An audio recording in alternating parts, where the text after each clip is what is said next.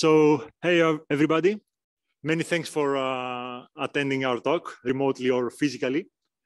So today we'll talk to you about Apache Calcite.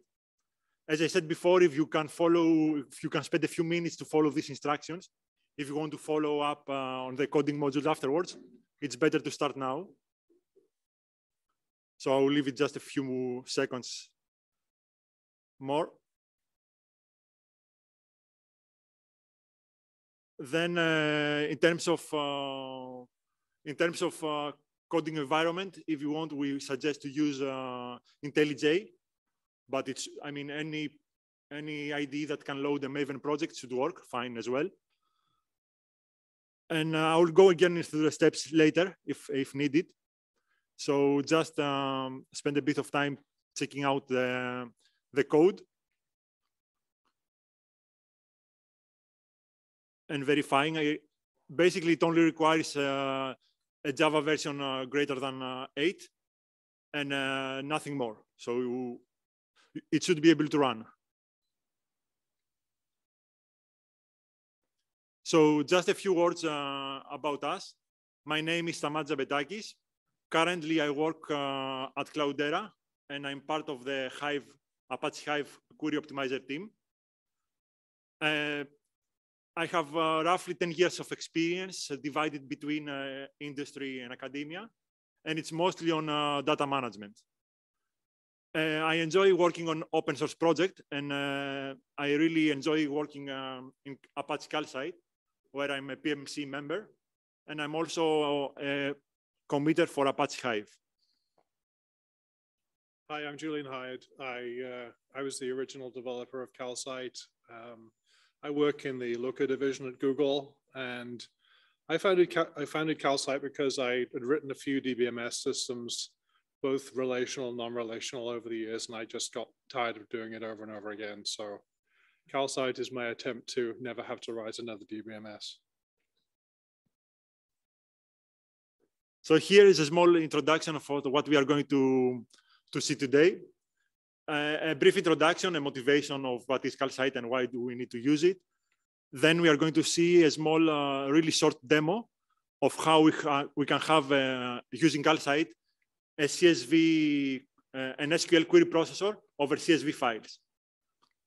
Then we are going to work on the first coding module, where we are going to build an SQL query processor from scratch. And there I will type at the same time as you. So hopefully in 20 to 30 minutes, we will have a fully fledged query processor implemented.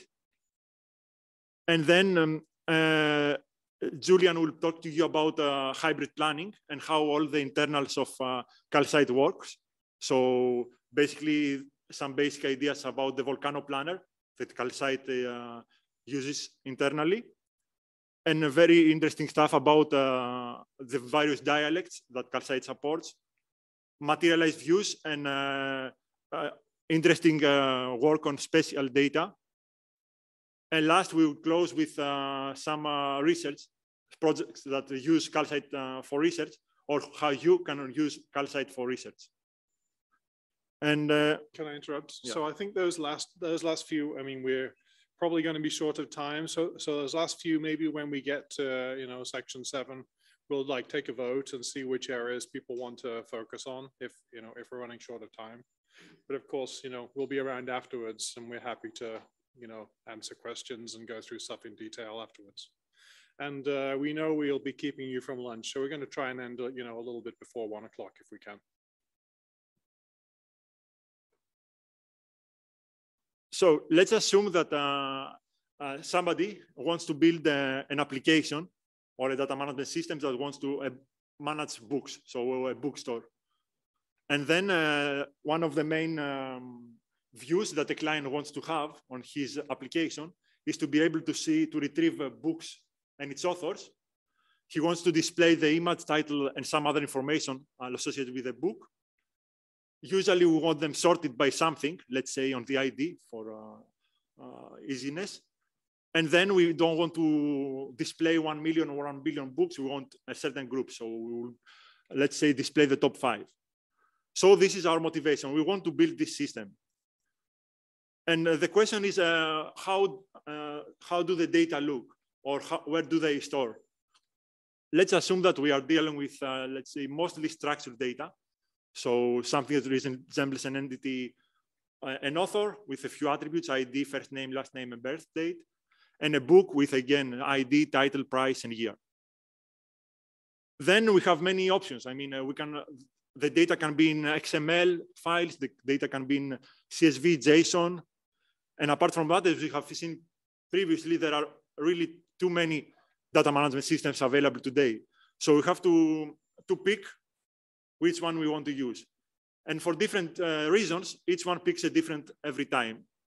And at this moment, I think DB Ranking has more than 360 DBMS listed in their database. So for this, let's assume that the architect that wanted to build the application decided that Lucene, Apache Lucene is the best management system that will to host books and authors. It can be realistic because we may want to search, we perform text search over the pages and find some pages in the book and then retrieve the book. So Apache Lucene is an open source search engine.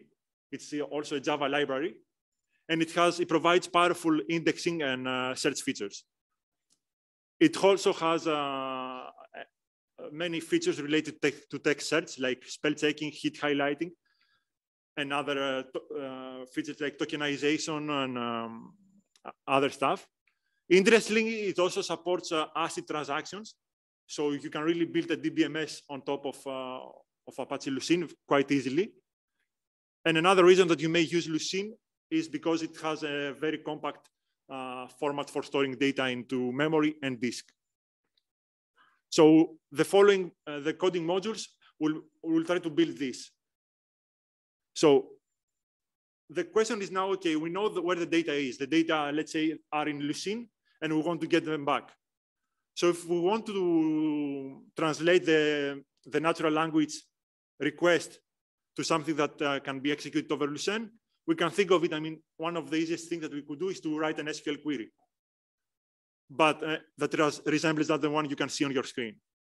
The thing is that Lucene does not provide an SQL API.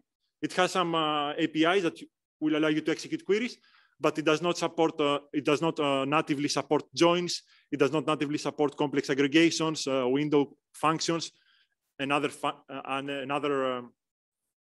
very useful features of SQL. So if we want to have the possibility of create such views, and I mean, in an application, we will not have only one view, so it will not be a hard-coded query. We'll have many queries. So in the end, what we will need a kind of query processor. So we give the query, we have a parser that parses the query to some kind of relational algebra. And this gets optimized by the planner by applying rules like projection push down, filter push down, and other well-known optimizations. And with the help of statistics, like metadata and statistics like cardinalities, filter selectivity, and other interesting information, maybe we have also constraints available for the tables. The planner will pick the best plan, will perform some equivalent transformations, and will generate another plan, another algebraic expression. Then, depending on what our engine is, in this case, it will be Lucene, the plan can be executed to something that Lucene or another system can understand in order to give us back the results. And now, if we want to build a query processor, this, I mean, I read somewhere that it's about 10 years of engineering, 10 engineering years in order to build a full commercially available SQL processor. And this is where Calcite comes into play. So Calcite, of course, it's an Apache project, founded on 2015, and it provides all the necessary primitives, all the necessary components in order to build a query processor from scratch with very few lines of code. So in this case, we'll build a fully fledged query processor over Lucene in roughly less than 600 lines of code. And essentially, we'll go over this. This is the architecture of Calcite. So we have the SQL query that comes, it passes from the SQL parser, it validates that the structure is correct, and it generates the AST. Then the HST is received by the SQL validator that using the schema and the catalog reader will derive the type information. It will validate that, let's say, the tables that are mentioned in the query are correct. The identifiers, the column names do appear in the schema and other information, and will generate a validated AST, so another SQL node. Forgot to say that this is all correspond exactly to the names of the Calcite APIs. So everything that you see in this slide, you can find it in the code. If you look for these specific interfaces, you will find them there. So we have a validated AST, and this will pass from the SQL to rel converter that will take the AST and will transform it to algebraic expressions. So to a logical, let's say, plan.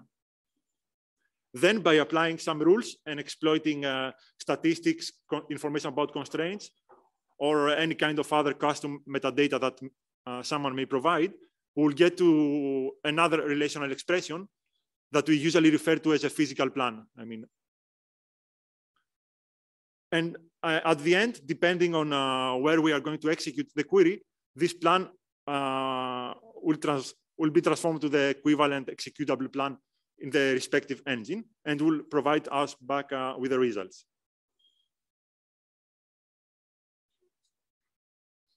Yeah, if there are questions, you can interrupt now or at the end, as you want. So just to say that usually all these are provided by Calcite, all these APIs, and most often what we need to change or what we need to touch in order to make it work for any kind of underlying engine like Lucene, we'll have to possibly introduce some custom rules, to perform some more efficient optimization or to something that does not exist. We'll probably need to introduce maybe some custom operators, although it's not necessarily required, physical operators. And then, of course, we need to provide a way for Calcite to know what are the tables, what is the schema, actually. So how we can read that a query is correct.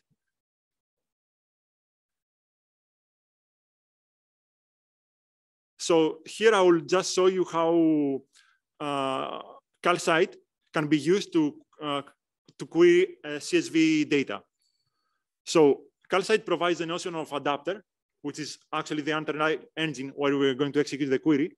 And we have the CSV adapter, where you can implement a factory, a schema factory, to explain how you want to read the tables from somewhere. In this case, we'll use, let's say, this file schema factory that you can see on the JSON snippet that reads actually the schema from the existing file. So it reads a directory in the file system. So as you see here, the operand, which is a directory, and it says a bookstore. So with this, you are saying that to Calcite that check in this directory, in the bookstore directory, and each file there will correspond to a table. And the first line will denote the schema. So without nothing more, you're ready to execute SQL queries over CSV files. And let's see it in practice. So here I'm in the repository of Calcite. They check out the code of Calcite. And I will try to run SQL line, which is a command line interface that is not directly related to Calcite, but it's available. And we provide it as a dependency. And then we connect, SQL line can be used to connect to any JDBC data source. And in this case, what we will do, we'll connect to Calcite. So we say connect JDBC Calcite. And then we will provide a model. So we'll provide this small JSON snippet that you have seen previously in the slides, which contains the model about the bookstore example. So we don't need username and password to connect. And now we are connected to Calcite, let's say. So we can execute command tables to show the existing tables in the schema. And as we can see, we have the two tables of our example, the author and book. And these were read automatically by Calcite by exploiting the information in the file schema factory. And now we are ready to run any kind of query. So let's run query 0, which is the query that we have seen initially, which is a join of book with authors on the common ID with an order by the book ID and limit 5. And we can see that we get back the results that we have seen initially. So this is just a sample query to show you that everything works. And in principle, you can execute any kind of query with aggregation, with complex window function. It will just work. And if we want to see the plan, how does the plan look like? So I will just set first the output format to have something more readable for the plan. And then I will learn an explain plan. So I'm just launching the explain plan from the same query. And what we can see is that we have, let's start from the bottom. So we have the scan of the book table and the author table.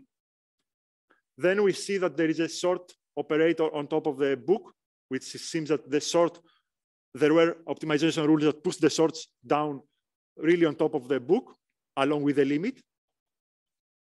Then we are joining them using enumerable hash join, which can be thought as an in-memory hash join. And we finish by, again, limiting, getting only the 5 top results and projecting the right columns. So enumerable calc is an operator that can be used for performing both projections and projection and filtering, selection and filtering. So let me get back to the slides. Yeah. Any questions so far? So, yeah, I wanted to say that maybe you need to come to mine. So I wanted to say that plan, which is using things like enumerable sort, enumerable calc, that's a basic implementation of relational algebra that internally just generates temporary Java classes. So, and they're basically iterators. So it's a very inefficient, single-threaded implementation of relational algebra. It kind of comes out of the box in Calcite, so we can run queries against anything. It's not the only implementation, as we'll see later. There's other, many other implementations you can plug in your own implementation of relational algebra. So this is just a basic one, just, to get you going.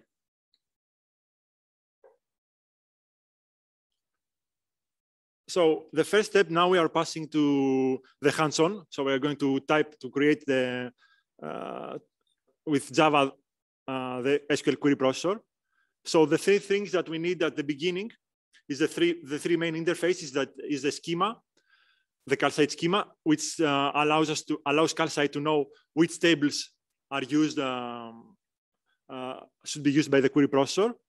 Then we have the table interface that, among others, the most important thing is to be able to tell what is the data type, how does it look? I mean, what columns does it have, and to what data types they correspond.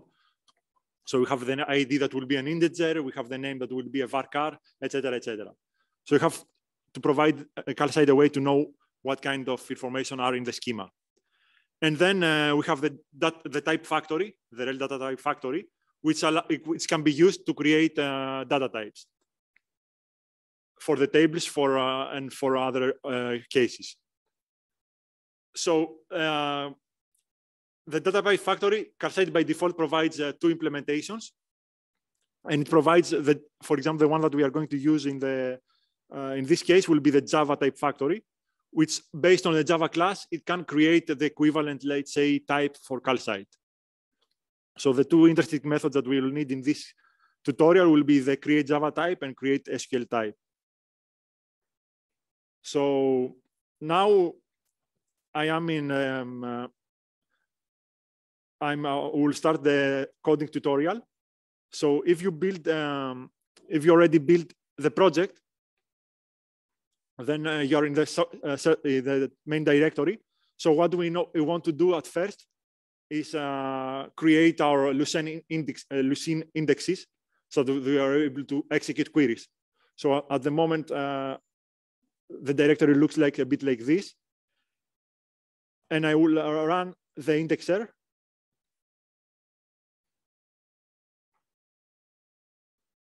So I'm just running Java jar and the indexer jar with dependencies. And then this should create the indexes in the target directory. So as we can see, we have the target directory with TPCH and all the tables inside. So if I just browse one table and I do ls, this is just something really dependent to Lucene. It's how Lucene internally stores its data. So it's not something that we can understand. It's compressed, it's optimized for Lucene. So now we have our indexes ready. And just to show you a bit how we do it, just not to say that everything is magically happens. I will open the dataset indexer, which performs the indexing in Lucene. So here we are not doing anything specifically. We are taking every TPCH table that is located in some path, in some hard-coded path in dataset location, TPCH, and the table name. And then what we do is create a Lucene directory. So we set the mode for writing to Lucene. This will be created since we are going to override the index every time. It's just for demonstration purposes, so it doesn't matter. And then what we are going to do is read our TPCH table from CSV, split it based on the delimiter. So we have one row of the first table, of the customer table, let's say. And then we create the equivalent of a row in Lucene, which is a document. So we create a document, and then for each column that we have, for the ID, first name, last name, we are going to put, the value in Lucene. And then we are going to just add the row in the Lucene index, and we are done. And we will commit in the end. So just a small detail. I mean, I told you that Lucene offers many kinds of indexing data. And among those, it offers very efficient KD3 indexes, which is similar to B-trees, but multidimensional.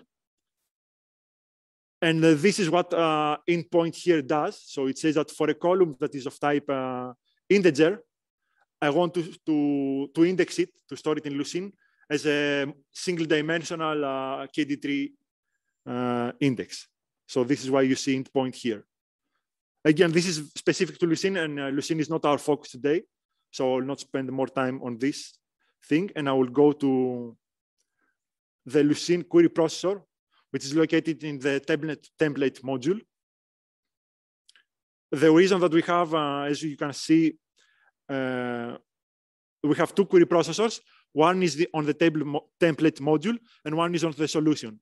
So the template is what we are going to do now. So I'm going to type live. And the solution is for those who want to check how the code should look like afterwards, or they are not in the mood to type now. They can find the solution there. So let's start by creating the schema. So we create a Calcite schema, which is an implementation of the interface provided by Calcite. As we said, we need a type factory to create the types for the tables. So we have the type factory, and we'll use one of the implementations provided by Calcite, which is a Java type factory. And then what we have to do is to create the data type for each table, for each TPCH table. So we iterate over the TPCH tables.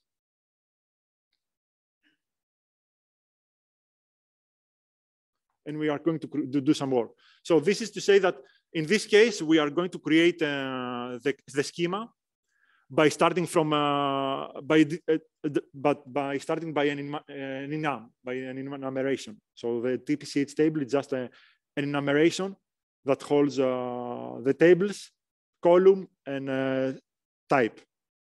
This could be a JSON file. This could be any kind of input that you want. So it's up to the developer to select how he wants to build the model. Usually we have it available in some form, and we have to make it available to Calcite. So in this case, we have it available as a Java class.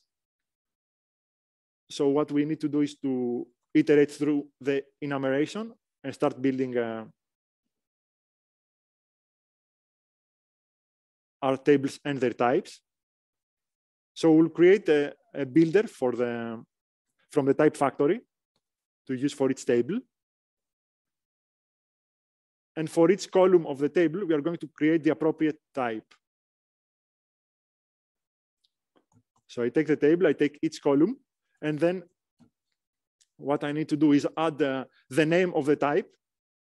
So in this case will be the column name and the actual type. So I will use the type factory to create a Java type that is again in the enumeration. And to keep things a bit consistent, I will get the SQL type name to kind of have SQL types for the table. So now I have created the, let's say, the type for the table. And what I need to do is I want to add the table to the schema. So here I will add the table to the schema. So I will just use the name of the table here. And then we need to pass an implementation of the table interface in Calcite. So if we check the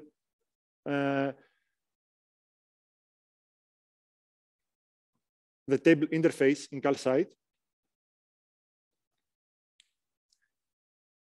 it is like that. So the main thing, as we've seen, is to be able to provide to its users the row type, the rel data type for the columns. Then it can provide some additional information like statistics, cardinalities, and other information, the type of the table, and then some other information related to rollup. But we don't have to implement all of this. So if we check, we are going to use, in this case, a Lucene table, since we are going to have some specificities regarding to Lucene. And the Lucene table right now just needs two things. So it just needs the path to the index. So where in the file system did we store our table, and the data type that we constructed right now. So here we are going to pass the index path.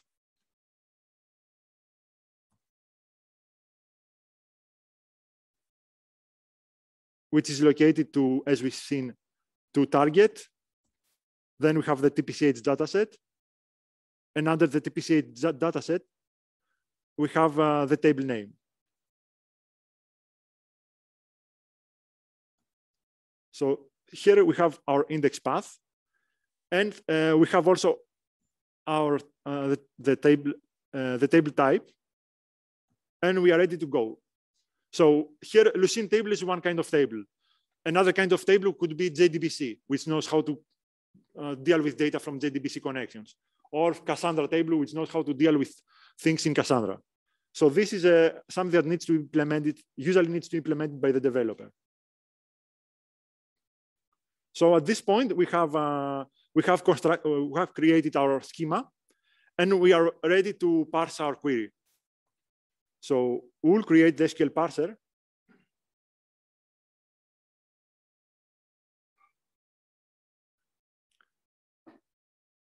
And what we are going to pass is the SQL query that we read from the input. So the main class just reads a file that contains an SQL query and parses everything to a string. So here we pass the SQL query to the parser. And we call parse to see if there are errors.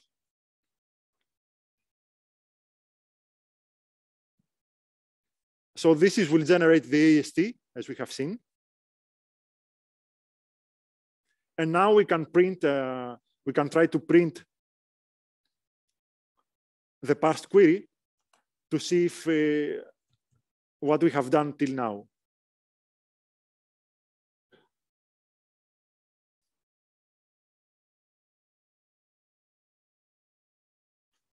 So I will try to execute this.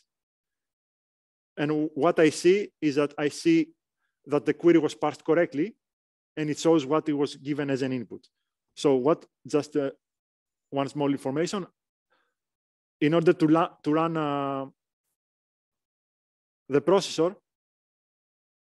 you can do it through the IntelliJ, through the IDE. So you have the main class, which is the Lucene query processor, the argument, which is the file that contains the query that you want to execute. So we have query 0, this located in the queries TPCH folder. And then we are ready to run it. So if you run by console, then you are doing the same thing. You'll type Java -jar, you go to the template directory, target, you'll find the jar, and you'll provide the SQL file. So the SQL looks like this. What happens now is that, the SQL looks like this. So if now, let's say that the SQL was a bit malformed. So instead of select, we have the select, and we try to run again the parser, we'll see that it fails because it doesn't find a query expression. So there is, it indicates that there's a problem in parsing the query. At the same time, if at this point we make an error on the column name or on a table name, what do you think it will happen?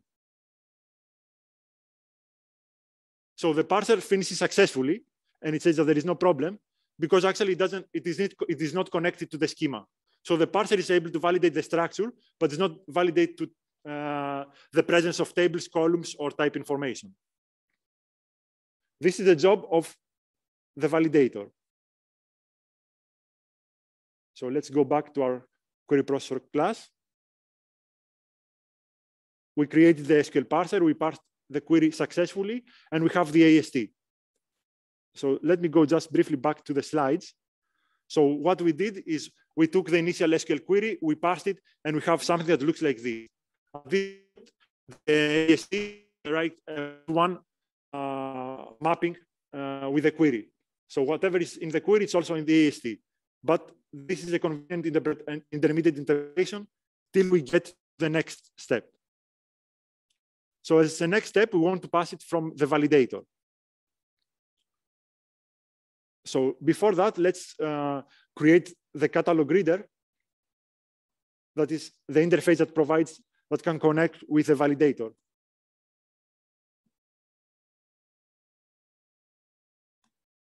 So for the catalog reader, we need to provide the schema that we created before. If there are multiple sub-schemas, we have to provide some additional information.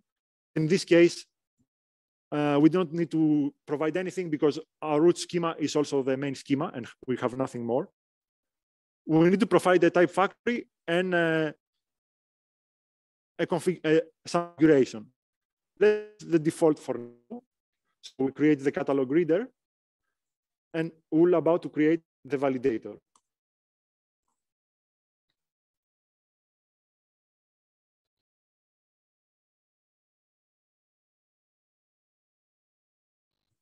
So there are parameters. First is the operator table, which is another important interface, but we are not going to focus a lot today because we don't have much time, which allows the validator to know which operators are available to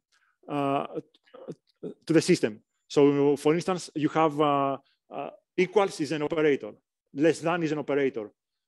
And there are many, many other similar operators, and you can also add your own. If you have custom user-defined functions, you can extend the operator table. So at this point, we'll just use the standard operator table that contains all the SQL standard operators. We'll pass the catalog reader that we created previously, the type factory, and a default. Now let's validate our AST. So we'll pass our parse AST here. and we will have the valid AST, let's say, as an output. Again, let's try to print this so that we see that it passed successfully the validation. So,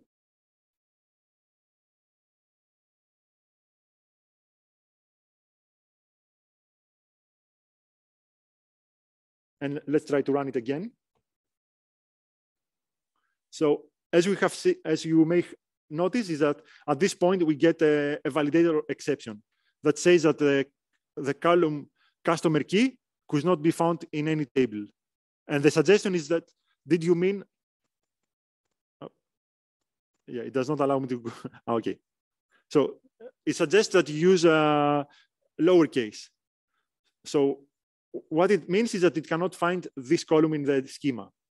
So this is a configuration problem. So here, when we configure the catalog reader, we have many options. So what we can do, for instance, is we can provide an alternative configuration.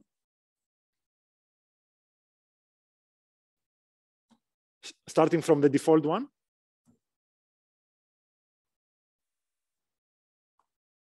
And making, turning off case sensitivity. So now customer key in lowercase and in uppercase will be the same thing. And now normally it should be validated. So as you have seen, we have our parsed query and we have also our validated query. And as before, if I change the name of a table in the query, it will not parse the validator. So at this step, the query is valid.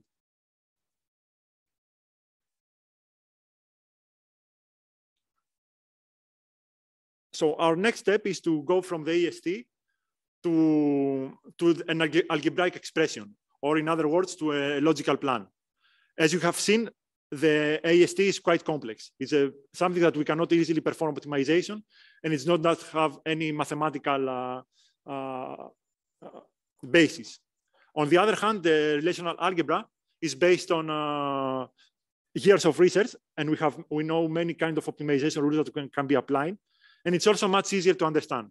So from this AST, we have the SQL to RER converter that's going to parse, to go through the AST and generate the plan that we see on the right. So we'll start by creating what is called optimization cluster, which holds planning information, which holds information during planning. So now we are able to create the SQL to RER converter.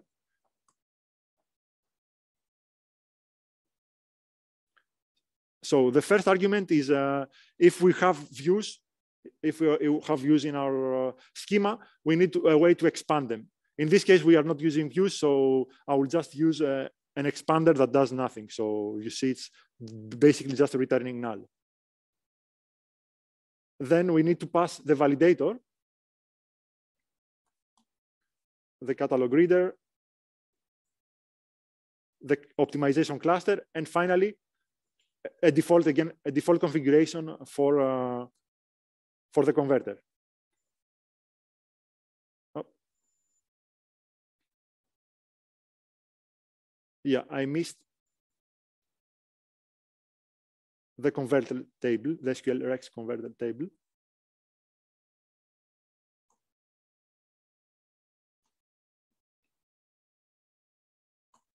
So this converted table does some normalization of expressions. So if we have of row expressions, so if we have, let's say, a case statement, or we have a coalesce expression, we rewrite coalesce to case. So this kind of converted table does some kind of normalization for expressions. And in Calcite, what I didn't say, we have two kind of main classes. So we have the rel node, which is the relational expressions, which is the logical sort, logical project, filter, etc. And we have what we call rex node. So it is row expression, which is basically how we express filters and how we express projections, etc. So these are the main things. And the converted table here refers to row expressions, to rex nodes.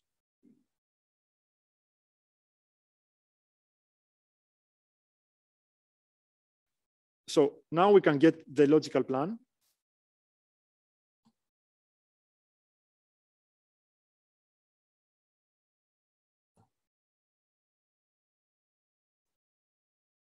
So we pass the valid AST. We say that it doesn't need validation because it's already validated. And we say that it is a top level query expression. So we pass through here.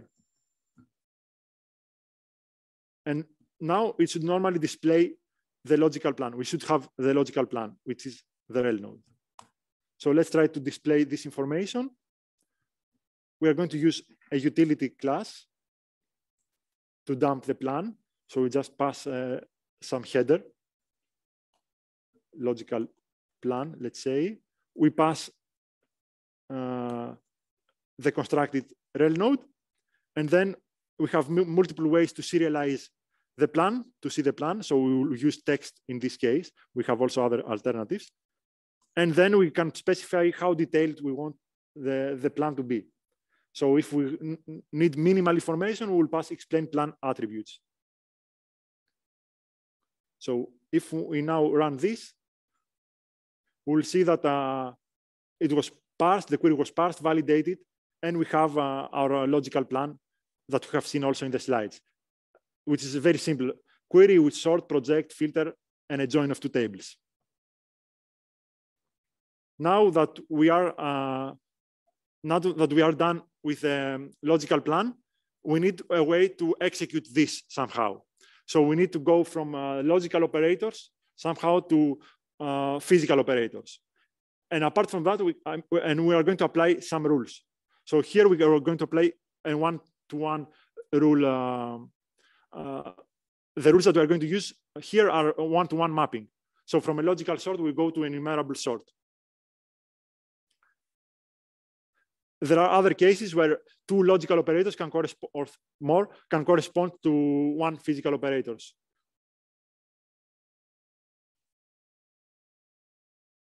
So we'll get our planner, which was also created when we created our cluster. In this case, it's a Volcano planner. There are various other alternatives that Julian is going to talk to you about later. And we need to introduce the rules.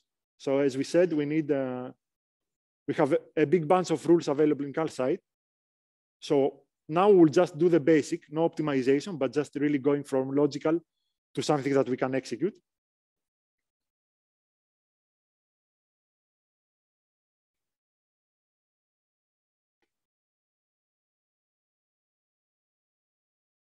Oops, sorry.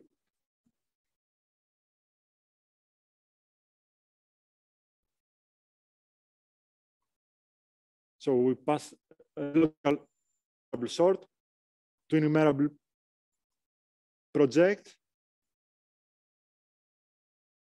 so on and so forth.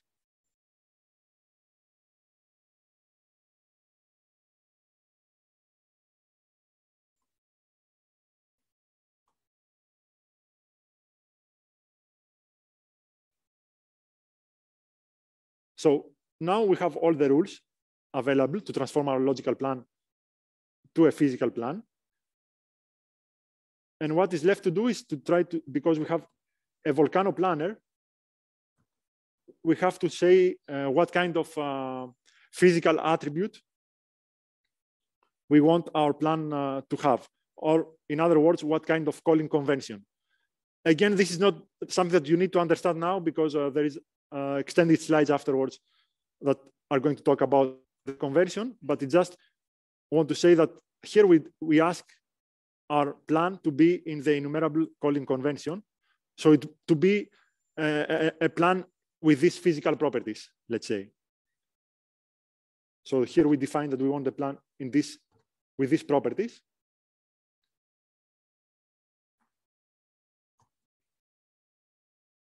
We set the plan to be ready for optimization.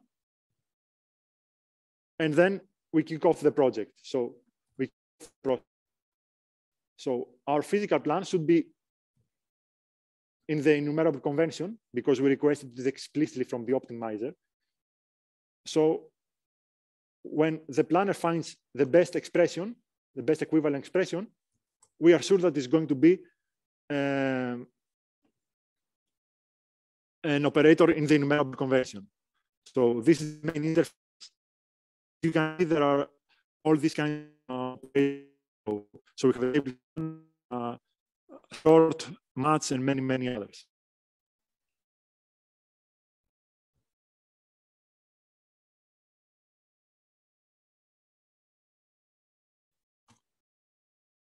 Now let's try to, again, with the same way as before, display the physical plan.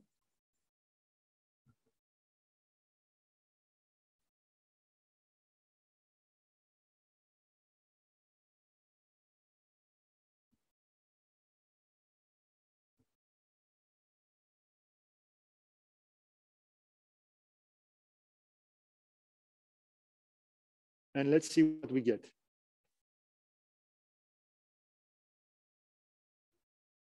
So at this point, there will be a very common an exception that you will definitely encounter when you start playing with Calcite, which is the cannot plan exception. And basically what it says that there are not enough rules to produce a node with the desired properties. So we requested our output to be in the enumerable convention, but the Volcano planner wasn't able to do that. And it gives us a bit more info about that. It says that there are some empty, some expressions that couldn't be transformed. And as we can see, it says that it couldn't transform the table scan, the logical table scan to enumerable, both of them. And why is that? This is why, because the enumerable table scan rule cannot handle any kind of table. So this is the rule.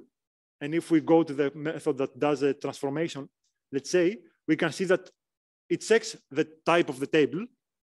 And if it is an instance of a queryable table, or if it can derive an expression, then it will transform it to an enumerable table scan. If it cannot, then it will return null. In this case, our table doesn't implement anything, doesn't implement the queryable table interface or something else. So it just fails. This, we can easily fix it for the moment. So we'll go back to our Lucene table. So here, as you can see, it only extends abstract table, which is a basic implementation. And how we can solve the problem and execute this over with an enumerable table scan, we are going to implement another interface, which is the scannable interface. This interface actually says that if you want to implement, you can implement this, you can run with this table, you can create a plan with this table, if you provide a way to tell how I can get the data out, with how I can scan the data and provide an enumerable object. So in this case, what we need to do is just implement this method. So, okay, before implementing this method, if I run again the planner, I will see that it generates the proper physical plan. So no problem. As soon as it says that there is a way to get the data out and the table is the appropriate one, the Volcano planner can derive the plan. Now we just have to complete the missing bits. So Lucene enumerable is a class that requires a parameter to the index that we already have as part of the table. It requires also to specify a mapping between the fields of the table and the equivalent data type in Calcite.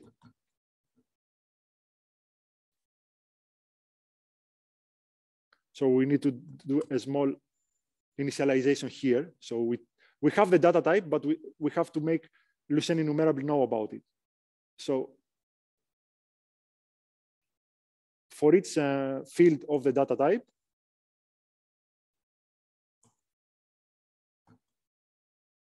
we are going to populate the map, and we are passing the name and the type. so that when we, I will explain later. And then the last parameter of the Lucene enumerable is a query. So a query that can be understood by Lucene.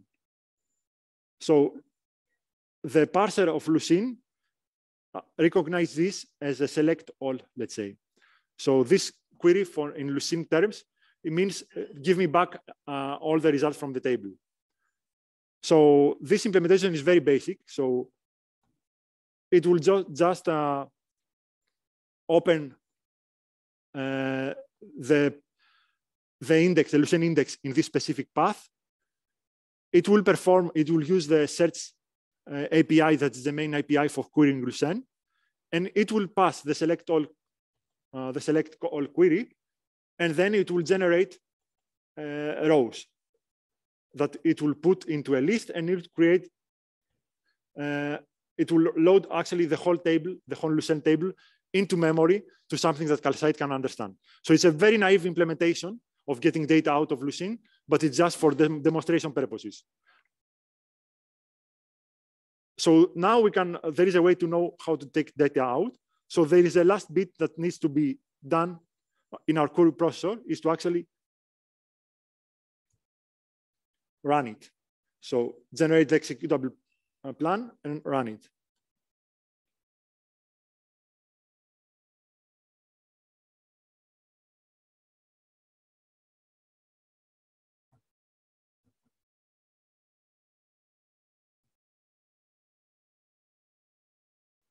So in order to get the executable plan, you don't need to understand all the details, but if you call this method, it will be able to pass, and you pass the physical plan, which is here, you will be able to get back the executable plan.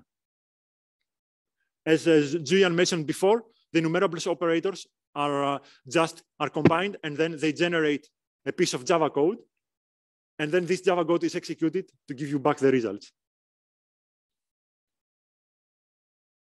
So let's try to run this. So as you can see here, we said that we prefer the output to be an array. So we prefer our output rows to be an array. So each row is an object array. So when we execute the plan, it will give us back rows in form of an object array. So let's print out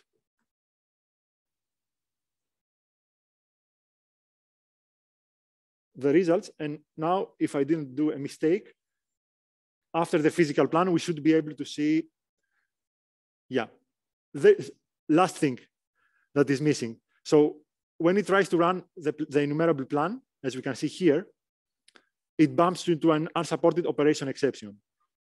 So the hint is located here. So if you go here to this method where it throws exception, it says that enumerable calc is always better.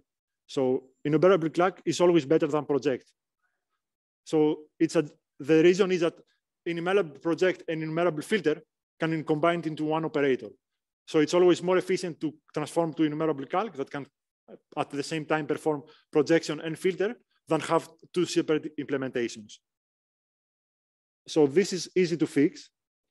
We are going to add two kind of logical rules, which says that a filter transform it to calc,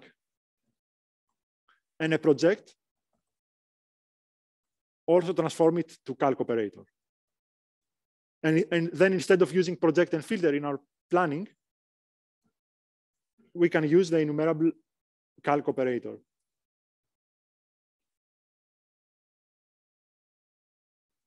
And this is, if you remember the initial demo of the CSV adapter, is why you were seeing enumerable calc and you were not seeing enumerable project or enumerable filter.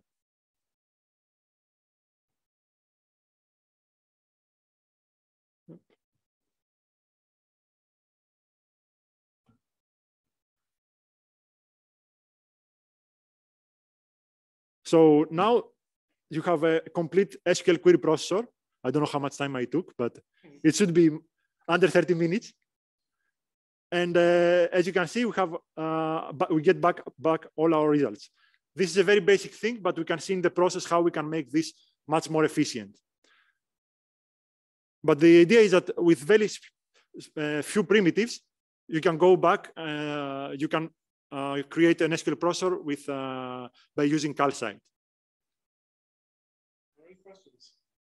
Give a guy a round of applause. He just built a database in 30 minutes.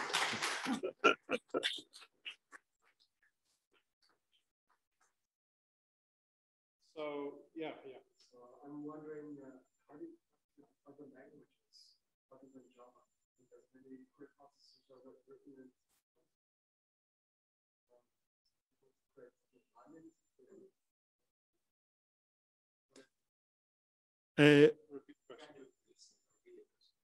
yeah, so the question was how you can combine these Java-based operators, if I understood well, with other kind of languages that are not necessarily Java, like C++ or something else, right?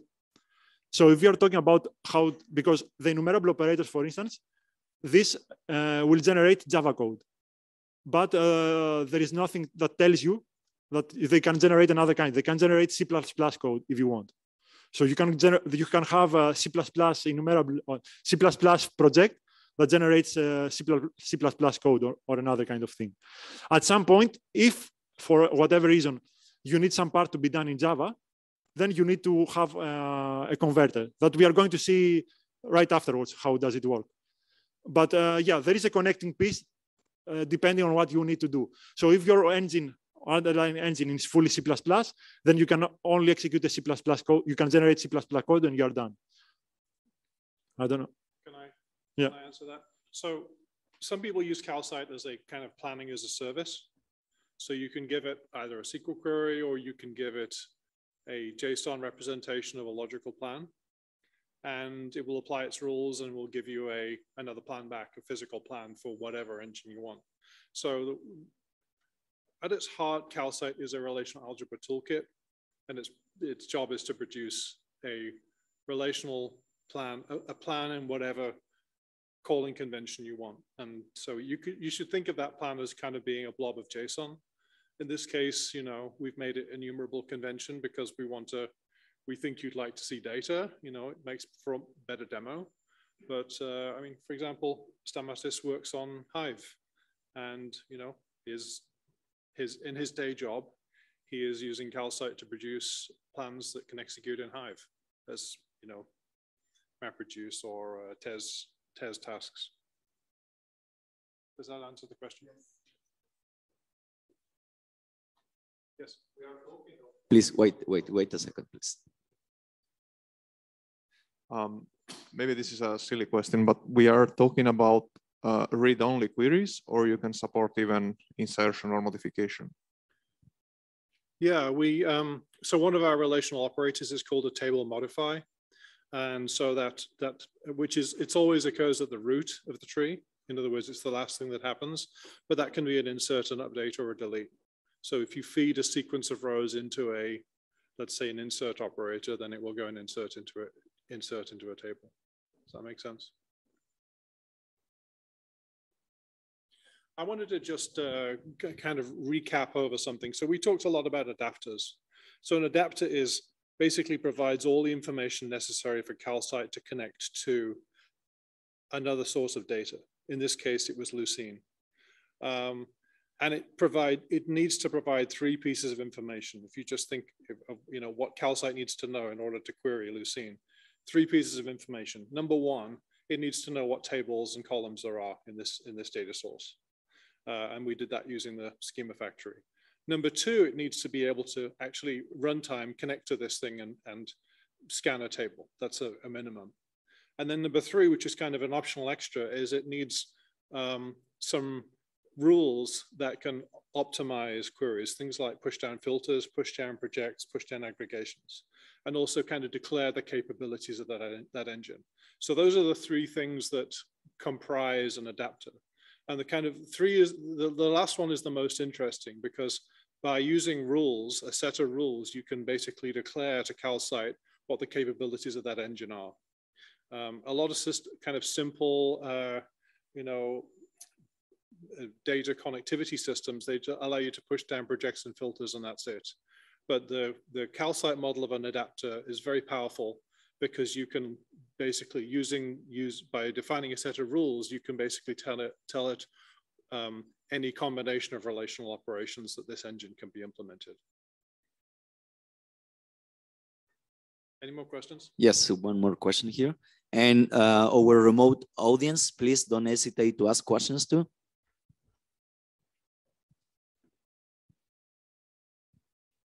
Does Calcite assume a row-wise tuple layout, or could I also build, for example, a content database on top of that?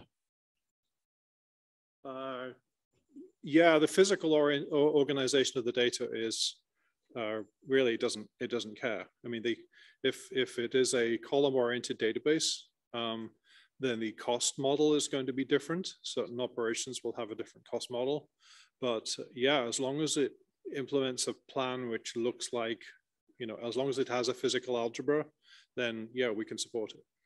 Thank you.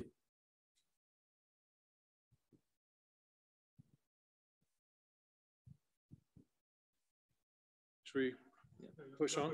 Yeah, I think as it's 12:30, should we push through this next module? And yeah, I mean, this is just exercises, so that yeah, these were not meant to be done now. But afterwards, if you follow the tutorial, or if you are willing to do it offline, there are a few exercises like try to execute more queries, see what problems you are going to bump into. There are also the solutions in the slides that we are going to publish. There are also this exercise that tells you try to introduce some rules using the default Calcite library. Like in this case, the filter was on top of the join. Try to find the rule that pushes the filter below the join. And the last one that tries that shows that apart from SQL, like we have SQL as an input, but there is not our only option. So we have another very, very useful API, which is the rel builder API. And with this one, you can create the equivalent of a relational expression. So you can create a logical plan, let's say, by performing some calls. So this is again as an exercise where you try to transform these queries. You try to use the rel builder to construct the equivalent of these queries. So there are to-dos in the code, and there are other stuff that can help you out. And of course, we are here or via email afterwards to answer whatever comes up.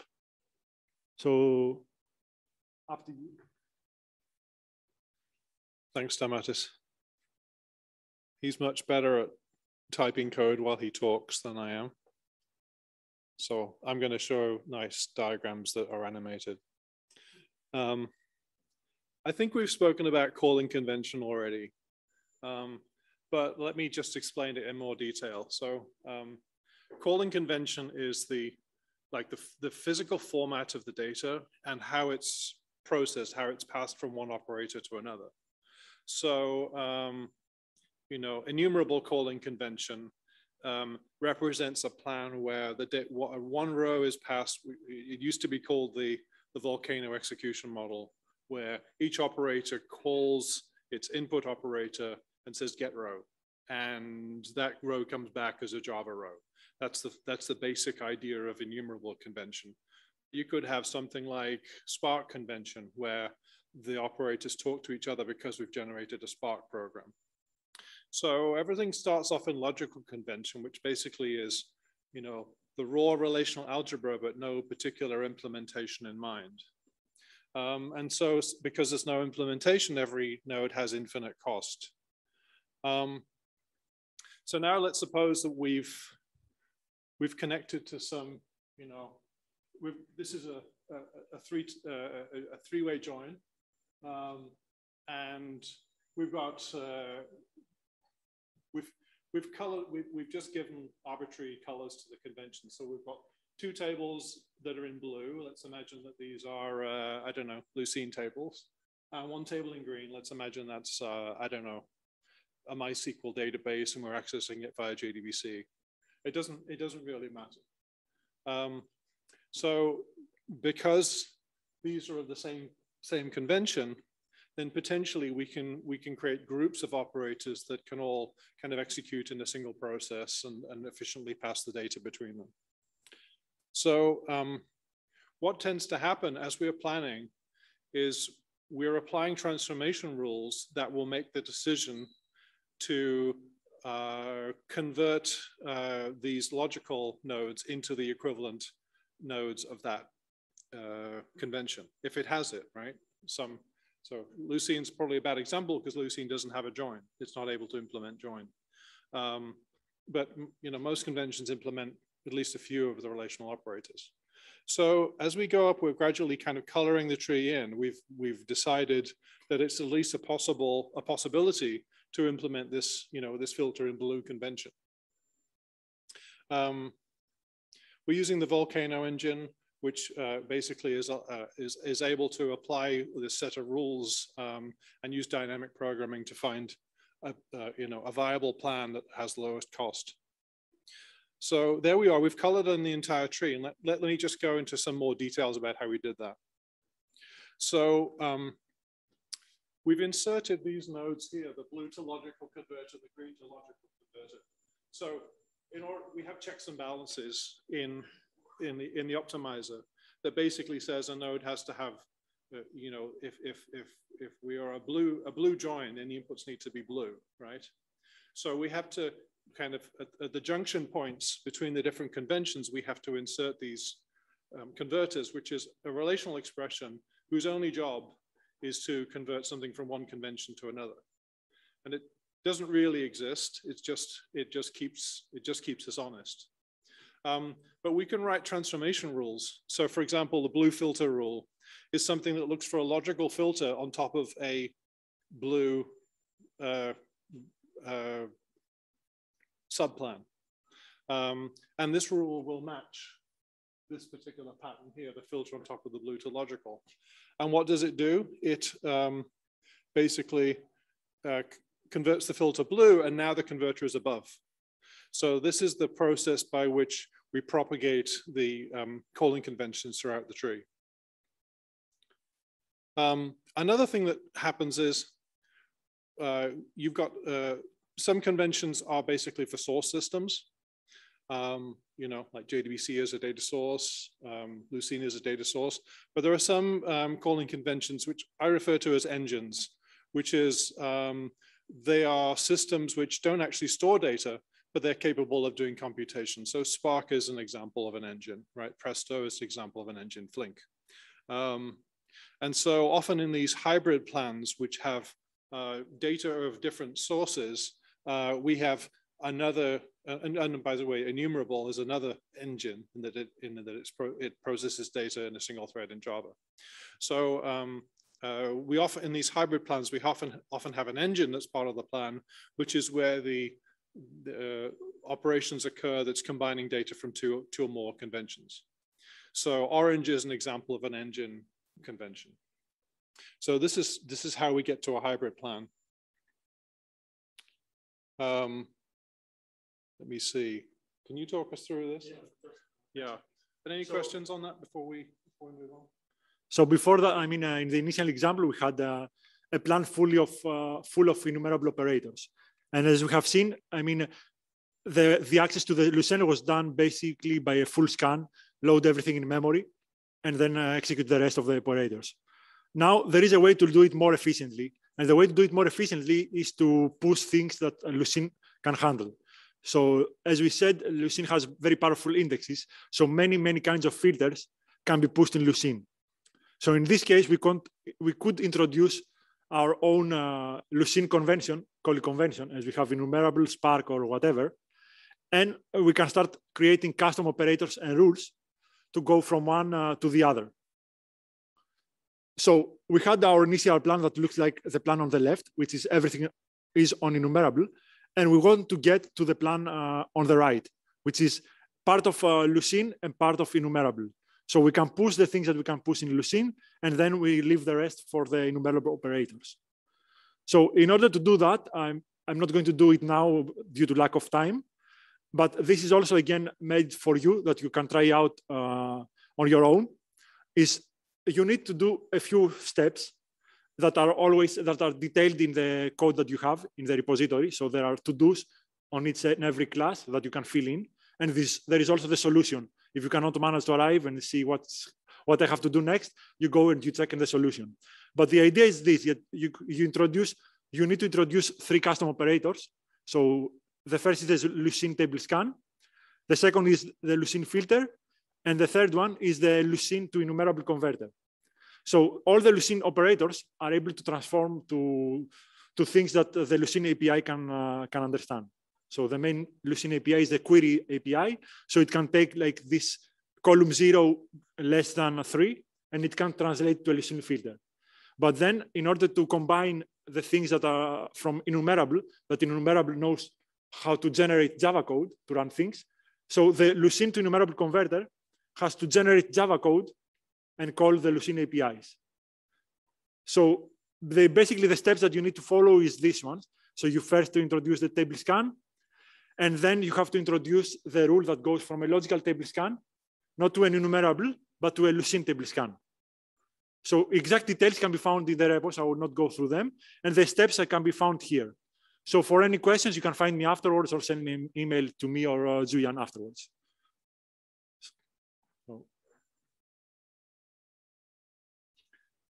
So let me see, we've got 20 minutes left.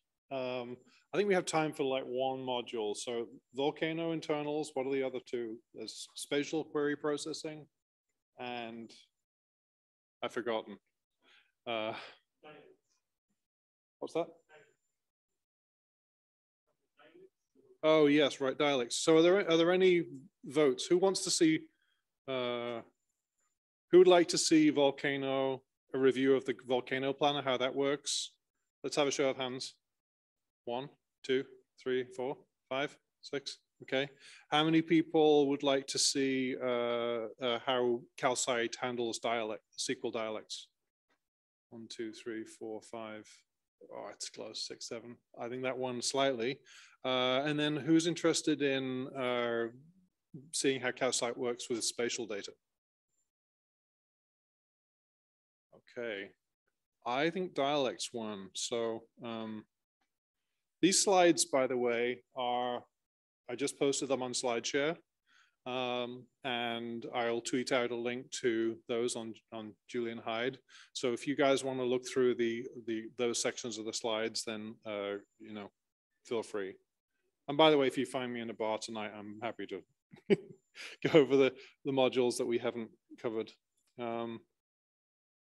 So dialects. Okay, so this is a diagram of Calcite's architecture, pretty similar to what Stamatis showed earlier. Calcite parses SQL, it validates it, translates it into relational algebra, applies rewrite rules, and then those rewrite rules will basically generate a plan for a number of adapters. So where throughout this stack do the notion of languages or dialects exist? Well, obviously, you know, in the SQL parser, that's an obvious one, but there are some other places where, and when I'm talking about dialect support, I'm talking about, is Calcite able to understand a query which was originally intended for Oracle? Is it able to generate a query if it's querying Postgres? Is it able to generate a SQL query in you know, using Postgres' name for the substring function, using Postgres' data types, that kind of stuff. Let's just look at the parser for a minute. What knobs am I able to turn? So this particular query, there's lots of components in there where the parser has to make a decision. So for example, that depth no, right? Are we to interpret this as lowercase or uppercase or case insensitive? That's a parameter to the parser. If I want to quote an identifier, do I use double quotes like Oracle? Do I use brackets like SQL Server? That's configurable in the parser. We've also got, well, yeah, parser factory. So we've actually got multiple implementations of the parser with different subsets of the language. So we've got one parser which, for example, has DDL in it. The core parser is just select insert, update, delete. But there's an extended parser that has a DDL language. There's also another parser called Babel, which is very, very permissive and understands not just Calcite's dialect of SQL, but it tries to understand everyone else's too, like Redshift and BigQuery and whatever. So you can control that using Parser Factory. The not like operator isn't in standard SQL, but it is in Postgres and a few Postgres related systems like Redshift. So if you can control that by fun equals Postgres in your JDBC connect string, which tells it to load the particular operator table that has all the Postgres functions in it. And then lastly, there are some configuration options that are used by the validator. Like if I say group by D, D is a column alias, it's not a column. Some dialects of SQL allow that, some of them don't. And similarly, what you can put in the order by clause. So those are the parser ones. So I've covered the pluggable parser, lexible, conformance, and operators. But there's other aspects of dialect which occur during planning time. A good example of this is distinct count. Now, most engines support distinct count, but some of them don't. So if suppose Calcite is receiving a query with a count distinct operation in it, but its target is it wants to generate SQL for a backend engine that doesn't support distinct count, then Calcite has rewrite rules that will get rid of that distinct count and convert it into group bys and joins and grouping sets and other kind of lower level operations. So you can enable that particular rule to get rid of all distinct counts that occur in the query. And you don't often use that, but it's a very powerful tool to completely restructure the query. And then lastly, if we're dealing with a JDBC adapter, obviously other adapters don't speak SQL, but the JDBC adapter is where the data lives in a SQL database, and we need to generate SQL in the dialect of that database. So we've got a SQL dialect class there that has a whole bunch of methods that you can override to specify what the particular capabilities of that dialect is. Since Calcite is open source, in fact, the fact that Calcite is open source is why we have such a broad set of dialects, because people run Calcite and they're running against, I don't know, Exasol or whatever, and Calcite doesn't have a dialect, and they say, "Can I contribute one?" And this is an important thing to know if you want to get started in open source. You kind of have to know how to play this game. And this is kind of a textbook example of how to do it. So Charles sent an email to the Calcite dev list. And for those of you who are not familiar with Apache, the dev list, an emailing list, is basically, that's the town square of an Apache project. That's where all the important decisions get decided. That's, the regulars show up on this list. And we try and be welcome to just new people we haven't seen before. So if you want to get involved and you want to write a feature, then send an email to the dev list saying, "I'm thinking of doing this. What do you all think?" And in this case, Stamatis replied to the email within 12 minutes. Well done. And said, "Hey, somebody did something similar to this for another dialect. You should just check out what they did. And in particular, what tests they added. Because if test-driven development and all, if you want to implement a feature, it's really good to start off with a test and then just run that test until it passes and everything else passes." So this is a great kind of template to follow if you're interested in getting involved in open source. Stamatis mentioned Rel Builder, and so since we're talking about languages, Calcite is a great platform if you want to implement a new language that isn't SQL. I mean, I know SQL's, close to perfect, but if you want to implement a new language, Calcite is a very good way of doing it. This analogy I sometimes use is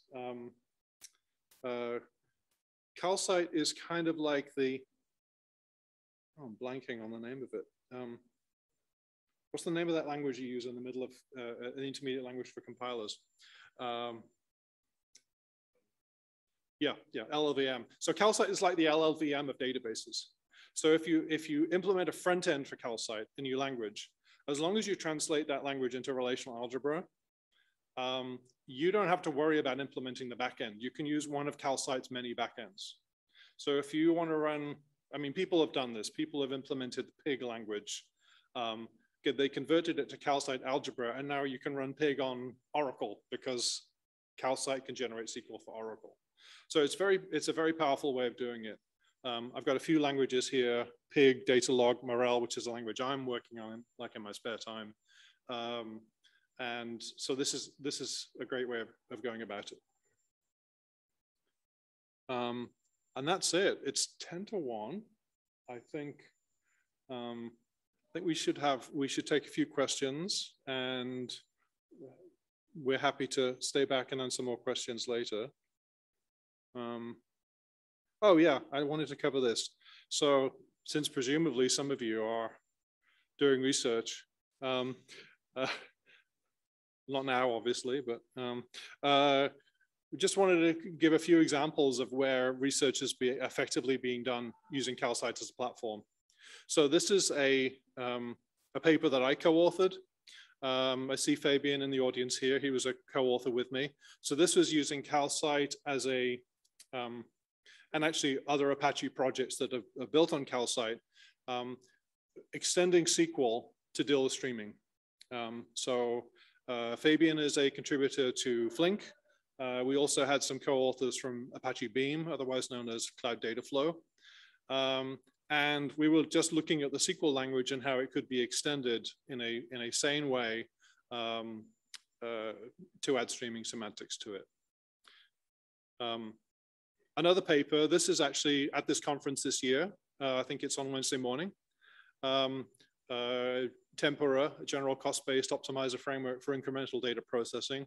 Similar to streaming, but it's the idea of maintaining a data warehouse incrementally. So let's suppose you've got data flowing in continuously throughout the day. You want to run some reports at midnight. How do you determine an efficient schedule to populate those the tables you're going to run the reports from? Let's say do the work incrementally every hour, as opposed to trying to do it all at midnight, where it's going to take 4 hours and you won't have enough time to populate the tables and run the reports. So similar in some ways to the work of optimizing streaming queries, but different in a lot of other ways.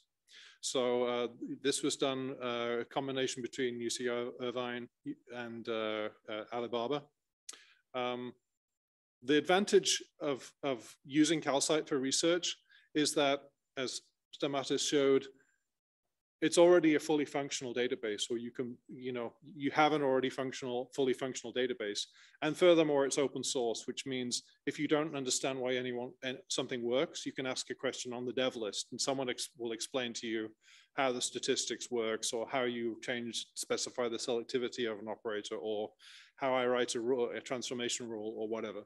So it's a good starting point.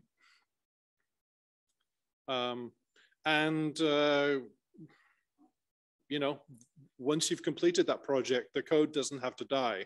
The Tempora folks have contributed their code back to Calcite. We're going through the review process right now. It's a GitHub pull request. We're reviewing it and trying to shoehorn it into, Calcite's code base in a way that other people will be able to use it. So that's another nice thing about this, is we accept contributions, and potentially what you do could become a part of Calcite. So that's all I have. Thank you for coming, and I'd love to hear if there's any questions. Thank you. Any questions? And from our remote participants, do you have any questions too? Here.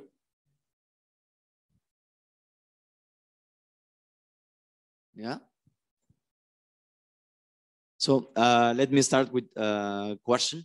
So if I have some optimization techniques that you currently do not support, how easy is to integrate my new optimization rules, or even a new cost-based optimizer and so on?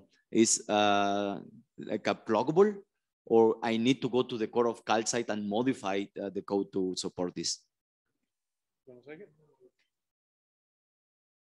So if you want to add a new transformation rule, then it depends. If it is dependent only on your engine and it can work only on your engine, then it doesn't fit into Calcite. If it is an optimization rule that can benefit, let's say, at least two systems, then you create a Jira case, or you send an email to the dev list. You